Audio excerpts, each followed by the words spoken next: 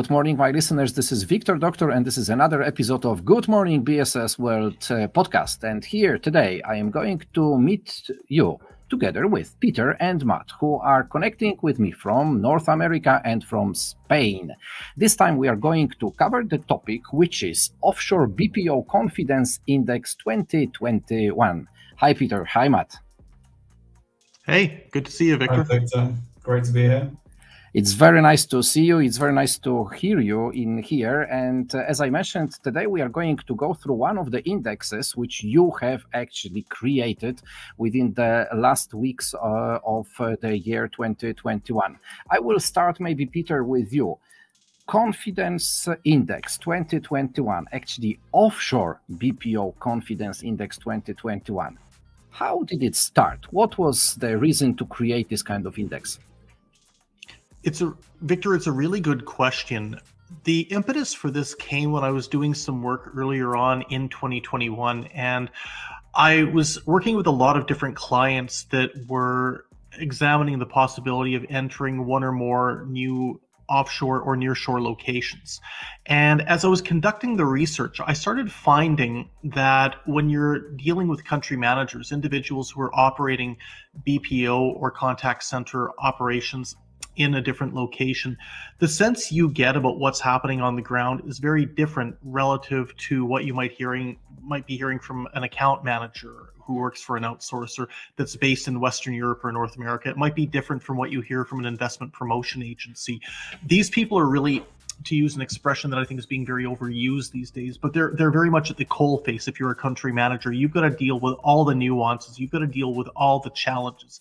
You've got to deal with the labor crisis that's going on. You've got to deal with redundancy issues, whether it's power, whether it's telco. And you're going to have a much better idea about the extent to which operating in an offshore or nearshore destination is going to be straightforward versus how challenging it's going to be, how many obstacles it's going to be. So I thought to myself, this could be the subject for a really cool piece of research. And one of the things that at Ryan Strategic Advisory we like to do is try and get a good sense out there about what's going on in the marketplace, having a real sense about what's happening on the ground. Prior to the pandemic, myself and the analysts that work with me have prided ourselves on getting out to different destinations to try and see what's happening, meeting agents, meeting country managers, meeting people from the operational side. Obviously, that hasn't been as straightforward, but I talked to Matt a little bit about how something like this could be executed and how we could work together, because Matt and I are old friends. Matt understands the outsourcing industry exceptionally well, and we thought that we could collaborate to put together a piece of research that would really reflect what was going on from the perspective of the operations in some of the key offshore and nearshore destinations. And really once we got the idea down, once we formulated the concept, executing it was pretty straightforward. Thank you very much, Peter, and thanks for mentioning Martin here, because for our listeners, it is worth to mention that this is a report, this is an index which is created in partnership, Ryan Strategic Advisory and Cognitive Copy. And here we have Matt with us. So Matt, what was the beginning of this index? Yeah, as Peter put very well, it was really just it was an idea to speak to country managers on the ground and get their perspectives on what it was like to do business in each of these locations, for operating a BPO center, providing customer experience services. And really, we wanted to understand, instead of just listening to what organizations and what government institutions like to tell us, which is usually very positive and for good reason. A lot of these places have a lot of positive elements to them. We wanted to also understand what it was like from more of a first-hand frontline perspective from people who have to deal with all of the issues of running a business in these countries on a daily basis. So we decided to put this out there, and we conducted a survey with nearly 100 BPO country managers and executives to find out what it was like to do business in each of these nations, which we'll go into in a minute. But yeah, it was really, there isn't this kind of research out there really. these kind of honest perspectives. I was a journalist previously in the industry, so it was my job really to go into these companies and try to get honest, upfront answers about what it's like to run these contact centers in certain countries. So for me, this research was kind of a no-brainer when Peter suggested it, and more an extension of the work I was already doing. Thanks for this. I must say that this is really quite big index. I am actually a guy who very likes paper, so I have printed that. Yeah, I have it with me. So well done. Yeah, that's a perfect work which you did. And Matt, you have already said one number, which is close to 100 of respondents of the survey. Peter, maybe let's focus on those numbers. Can you share with us some more details? Who was actually the group of people who you were targeting to get this information, and what kind of information you wanted to get from your respondents? It's a very relevant question, Wiktor, and thank you for asking it. So Matt and I had drawn a line in the sand that if we were going to have an organization participate in the Offshore BPO Confidence Index 2021, it needed to be an individual who was going to complete the questionnaire, which I think took most people about 15, 20, 25 minutes to do. They needed to be people who were actually involved in the operations of a contact center for an outsourcer in an offshore and nearshore destination. So it couldn't be filled out by people who were in the headquarters of the outsourcer, perhaps a central headquarters in Western Europe or North America, or different parts of Asia Pacific. It had to be an individual who was actually conducting operational or managerial type tasks, people who were going to be able to understand the broad nature of doing business in a particular location. And we were quite pleased about the fact that really from the outset, we were able to engage a lot of individuals that were very willing to take part. In fact, I think, Matt, we didn't have anybody who said that they would not take part. We were quite fortunate that our network is relatively robust. We were able to use the connections that Matt had from his time working as a journalist covering outsourcing, and some of the connections I've got just from the work I do as an analyst. And what we found was that the responses we got were very candid. There was no sugarcoating. That was abundantly clear right from the outset. There was also, I think, the willingness to provide commentary. We had comment boxes all through the questionnaire that people could leave their thoughts around. And we were able to pick up some fascinating anecdotal bits of evidence or qualitative bits of evidence that really supplied to us some context that we could put around the numbers. And when the report was written by Matt, I think that he did a great job in drawing some of these different elements out, because numbers can say so much. You can interpret them in so many different ways. But when you've got a little bit of that flavoring, you can truly, I think, draw out some of the frustrations as well as, quite frankly, some of the positive aspects that outsourcers are facing when they're doing business in these different nearshore and offshore destinations. Yeah, I must say that there is a huge scope of information, scope of data which you have collected. I am going through the first pages of your report, and you've got here focus on political stability, economic stability, public security and safety, infrastructure, commercial real estate, public sector trustworthiness, government support, BPO industry, recruitment and staffing. Lots of stories. Matt, let's switch to you. Why this kind of scope of information was in your interest? Did you, after creating the whole index, think that you've missed something, or you covered this what you wanted to cover within this publication? Well, personally, I felt that the work that we did really covered every element of doing business in a country when you're working in the BPO industry. All of these categories, all of these topics are so relevant to anyone who has operations in each nation. I think that things like overall national stability, like availability of talent and infrastructure, these are the core elements of doing business, and industry cohesiveness and having a very strong, very collaborative industry made up of several companies, several competitors, having government support from very dedicated government bodies, industry associations and things like that. You know, when you put all this together, when you look at national stability, when you look at the political side, the economic side, public safety, crime, trust in the public sector, that really covers, you know, the kind of government and the national sort of stability side of it. And then when you look at availability of talent, you've got language skills, the scalability, you know, the capability to actually employ lots of people. A lot of contact centers need hundreds of people. It's a very cyclical industry, so you know, attrition is a big deal. If you can't source more people and bring them into the company, then you've got a problem. And if a country can't provide talent, then you know it's probably not the best choice to set up a center. And likewise, infrastructure. If you don't have good real estate prices, if you don't have solid transportation networks, if you don't have stable internet connectivity and utilities, then you can't expect to operate a call center or a BPO center within a country.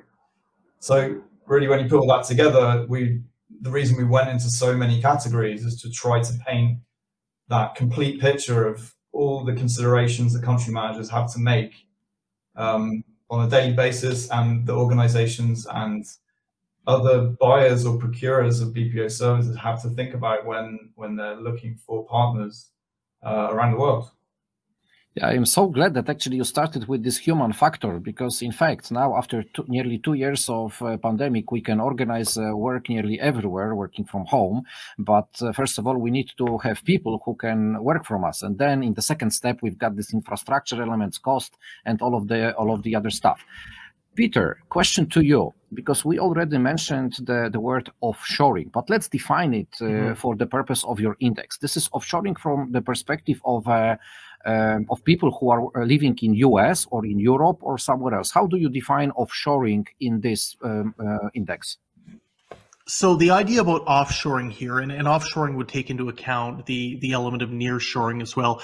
The idea would be in terms of what we did, services that would be delivered in a foreign country in an offshore or nearshore destination for a consumer that would be living in Western Europe, North America, Australia, Singapore, New Zealand, Ireland, really any of the key demand markets. Okay, and those countries or those regions which you have mentioned are those which you were asking your respondents to provide you answers? No, we were asking the responses from the offshore and nearshore destinations, the 12 that were enunciated in the report. Okay. But the idea here, Wiktor, would be that the countries, the 12 countries that are studied in the report, those locations would be where the outsourcers would be situated to deliver work to the key sourcing demand markets. Okay, so now let's go maybe deeper into this index. Is there anything what after analysis of those replies which you got surprised you, or everything was quite easy to be predicted? Well, look, as an analyst, one of the things I think that we always try and do, and I'm sure Matt will agree with me on this, is you want to be surprised. You want to look for the things that are going to perhaps take you a little bit aback or a lot aback, and try and suss out why perhaps the numbers or the responses didn't tie up with what your initial assumptions were. That's part of the fun of this job, number one. But equally speaking, from a commercial standpoint, it's very important to get these types of things out on the table to help your clients and to help businesses in general make their decisions. Look, I think for me, one of the things that really stood out was the fact that we've been hearing a lot of anecdotal evidence over the course of the past 3 or 4 years about the strong operating environment in Colombia, and the fact that Colombia is an incredibly straightforward place in which to do offshore work. And I think that if you take a look at the number of organizations that have set up shop in Colombia from an outsourcing and CX perspective, that validates it. But this is the first time I've really seen encapsulated in one document and in one set of responses why Colombia is so strong. And I think Matt will validate this, and Matt will know Colombia perhaps even better than I do, having done a tremendous amount of work in the nearshore and having lived there. Really, it fared strong across most, if not all, categories. And that was very, very important from the perspective of individuals who are operating contact centers or outsourcing facilities in Colombia. There's very much a sense that it is a location that you can really trust. That's almost, it's like what they say about nobody ever got fired for buying IBM. Well, I think it's almost like that with Columbia right now. Another factor that I think surprised me a little bit was the extent to which we saw perhaps not as much enthusiasm for Poland. And Wiktor, please don't hate me for saying this. I'm very conscious about where you are in your base of operations. But truly, I think that considering that Poland had made the top 5 locations in the most recent buyers survey that was conducted by Ryan Strategic Advisory, it was very, very strong in terms of buyer perception. Those operating on the ground found that perhaps it was not coming up as strongly as it maybe could, and that's one of those areas where we're seeing perhaps a little bit of a disalignment. So for me, those were 2 standouts. There was a lot that stood out, but those are 2 that come to mind immediately. I'll let Matt give his thoughts on those, because he'll probably have infinitely more interesting and concise elements than I do. Matt, off you go. Well, you asked if there were any surprises, right? For me, the biggest surprise was seeing that all the country managers in Honduras had the highest confidence in their ability to source agents from multiple languages, which, put Honduras at the top of that category. Which, it surprised me a lot, because I've been working with some stakeholders in Egypt recently, and they seem to be completely on top of it in terms of getting languages from, all different types of languages, from English, French, German, Italian, Spanish, almost everything you can think of. And yet respondents in Egypt had quite low confidence on average in obtaining those kind of languages, particularly from, well, they were saying that it was low quality language learning from public education. So, we're to assume that perhaps private education is doing a better job at putting those languages out there. But to see, Honduras at 87.5% confidence rating, like trumping all the others, and Egypt down at 75.2%, that was the biggest surprise to me, I think. I must say that I am also following what is happening in Egypt from the perspective of the BPO or ITO market, and this is a country which is developing hugely. They are surprising positively within the last years, really massively. Okay, Peter, Matt, I can see in your report that there is something like overall rankings which is placed in here, and the number 1 is Colombia, which was already mentioned by you, Peter. Then we've got India, Bulgaria, South Africa, El Salvador, Mexico, Egypt, Jamaica, Philippines, and Honduras. How actually this ranking was created? So if you could just share what put you the most attention to make this ranking as it is, because I guess that there were some answers because of those criteria, this methodology which you have taken, which allowed you to put those countries into a certain order. So if maybe we could just spend a few minutes on that. And Peter, how would you reply to that? Well, look, when you're doing this type of an index, and I think, Wiktor, you enunciated this a little bit earlier, you've got to have as broad a number of categories as you possibly can. And Matt was, I think, very, very clear in terms of the fact that we wanted to get as much of a global view of what it's like to operate in a different location as possible. So when you consider those 11 or 12 categories that we put together, each category had a series of subcategories or sub-subjects that we were asking the individuals that were undertaking the study to rank on a scale of 1 to 4, with 1 being not good and 4 being very good. And, when you consider the fact that we're looking at different aspects of labor, different aspects of infrastructure, commercial real estate, we're looking at political stability, economic stability, public security and safety, among others, as broad categories. We got fairly into the weeds in terms of what some of the different elements that they would need to be looking at, and what we would need to be able to tally up at the end of the day in order to get a sense about how well things were going, or about the areas that perhaps they were facing some challenges. And, I think one of the things that Matt and I got very good at as we worked through the results was we learned a lot about Excel. We learned a lot about the best way to make sure that we organize data in such a fashion that it's comprehensive, but equally easy to interpret and easy to read.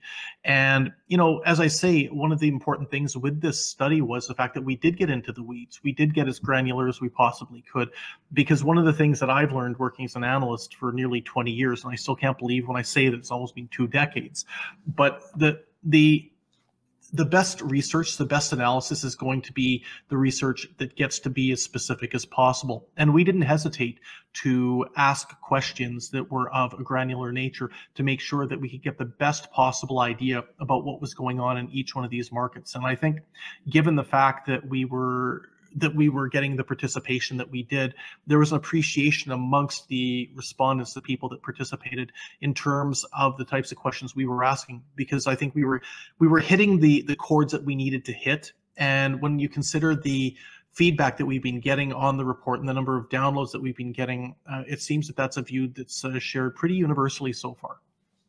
Okay, thank you for this.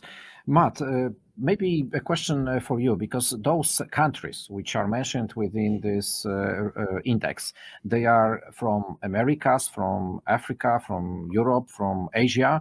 Did you notice any significant differences between the regions as such, because the countries are located somewhere in the world?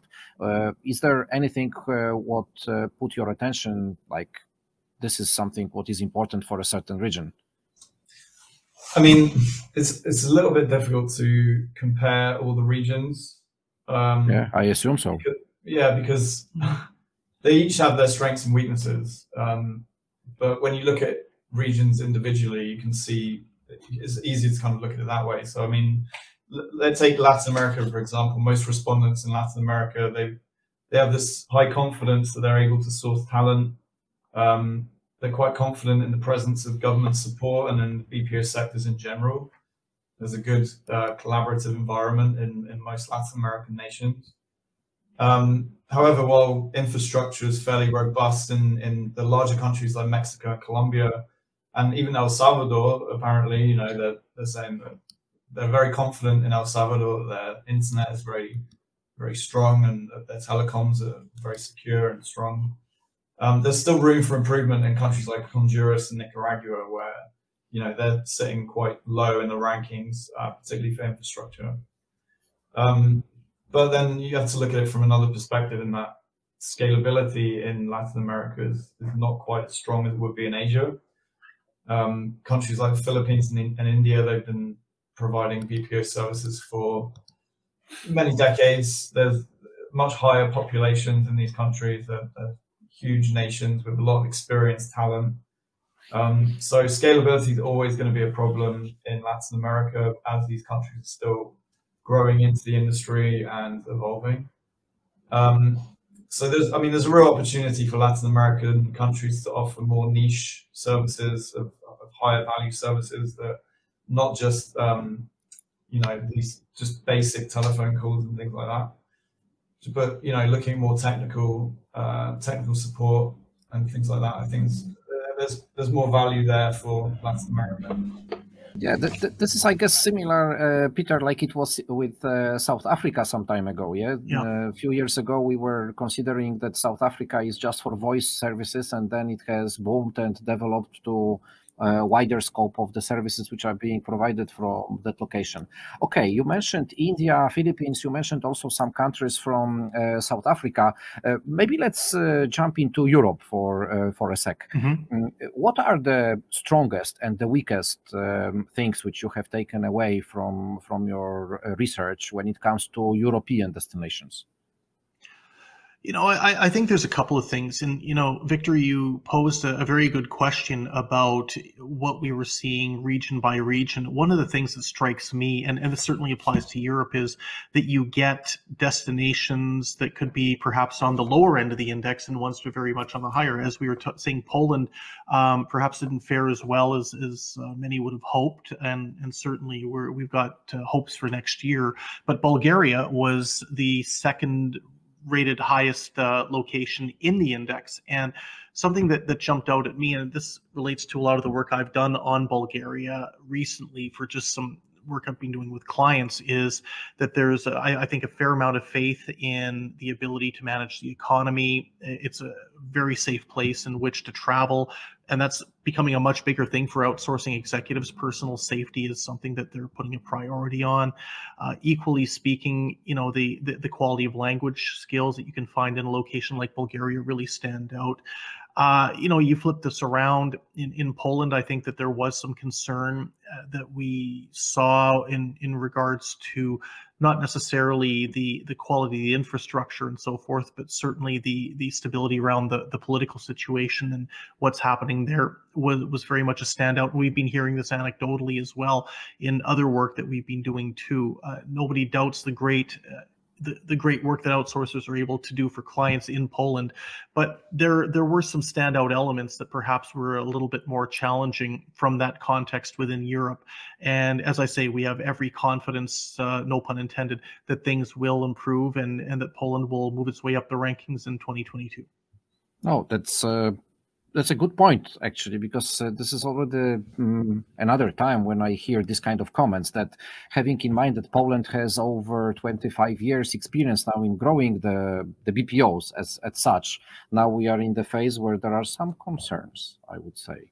But Wiktor, if I can just say something there. I mean, look, at the end of the day, and the index is very clear that if you take a look at the difference in overall rankings and scores between, say, where Poland sits and Bulgaria, in terms of the percentages, Bulgaria had an 86.5% ranking in the confidence index. So, very, very good.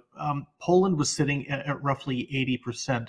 And there's not a huge amount of difference. I think that if, we can take a look at what some of the elements are in regards to where Poland needs to perhaps move forward, some of the macro level elements, if they move in the right direction, and if the industry can gain a little bit more cohesiveness as it stands in regards to promoting itself to the rest of the world, there's no reason why we can't see Poland improve in the overall level of where it needs to be. And, I'll give another example. South Africa, you referenced earlier, did exceptionally well in a whole lot of areas, and I think proved itself in many, many different manners of why there's been such a huge amount of investment going into that country. But flip it around, perhaps what kept it out of the top three, there was tremendous concern about the viability of South Africa's electricity supply. Blackouts, or rolling blackouts, or as they call it, load shedding, is very common. It's become just a way of life. Outsourcers don't like that, and I don't blame them. There's no reason for this type of load shedding to happen. The mismanagement of the power system or concerns about how it's being managed over the long term are very relevant for the CX and the BPO community. Equally speaking, I think, Matt, it was very clear in South Africa that there was concern about the extent to which the politicization of public services is a problem. And, there's no question that the government at all levels has done a very good job supporting the industry, but when you get government or public services that are perceived to be over politicized, that's going to be a problem in terms of the perception of the outsourcers that are on the ground. And this came through in the work that we did. If they can make improvements on the power supply and they can make improvements in overall levels of transparency and confidence in the public sector, there's no reason why South Africa couldn't achieve a top three or even a number one status in 2022. 80% for Poland, it's quite satisfying, I would say, number. It's a good base to work from. And, at the end of the day, I think Matt will agree, this is a baseline. This has not been done before. This is a baseline in terms of where things are sitting going into 2022. And I think there's a lot of lessons that can be taken away by organizations and by governments and investment promotion agencies in many of these locations. And that's what we're hoping for. We want this to be an educative tool. We want this to be something that countries, whether the stakeholders in different countries, look at, and they're saying, well, here's some great things that we're doing. Here's what we're doing well. But more importantly, here's perhaps some things we might want to look at doing differently. Okay, I must say it is a big pleasure actually to go through this index. As I mentioned before we even started to record our conversation, that there are not too many this kind of indexes prepared worldwide. So it is good that something like that is being now prepared and available free of charge. This is important that you are allowing people to download it free of charge from your pages. So maybe let's jump to the end of our talk. And I have one last question for both of you. And actually, this question is going to be the same, but I will start with Matt. Can you give me the reason why people should download this report? Well, anyone who wants some interesting insights into, doing business on a global scale, it's for them. Plus, it's free. What is there to complain about here? Come on. There's no reason not to download it. That's so obvious. Yeah, you already mentioned that there were over a couple of hundreds of downloads after the release of your index. Peter, the same question to you. Why people should download this report? Well, I mean, one of the prime reasons is they'll be exposed to the tremendous literary and writing skills of Mr. Kendall, who is one of the best in the business. And I was just so delighted as Matt wrote the report to be able to read to read the prose and the context he was able to give it. It was just magnificent. No, but all joking aside, it's a very easy report to go through. One of our friends at Nearsol posted something on LinkedIn saying not only is it informative, but it's very easy to absorb, and that's what we want. We want people to be able to take this information away, to be able to absorb it quickly, to understand what the numbers are saying, to understand the context of what the data is pulling through, and be able to apply those lessons in a real world manageable way to their own operations and what they're doing country by country. We want stakeholders perhaps in the investment promotion side or on the policy making side to be able to take a look at this and talk about what they might need to amend in order to make their location one that's going to have an even higher rating in the index as it moves forward. And Wiktor, I can say we're already thinking about 2022. We've had such great feedback since we released the report about a week ago that there's no question in our mind that this is something that's going to be a living piece of research and it's going to be ongoing. And I think Matt and I are both very, very pumped to start thinking about how we're going to organize the next one in such a way that it's going to meet and exceed the standard that we set for this year. Gentlemen, thank you very much for your time and for preparing this Offshore BPO Confidence Index 2021. This is absolutely a very valuable publication, and I will make sure to add the link to this index connected to this podcast, so our listeners, our viewers will be able to download it and get the most what is good from this publication. Ladies and gentlemen, Matt Kendall and Peter Ryan were my guests in Good Morning BSS World. Thank you, gentlemen, very much. Thanks, Wiktor. Pleasure to be here.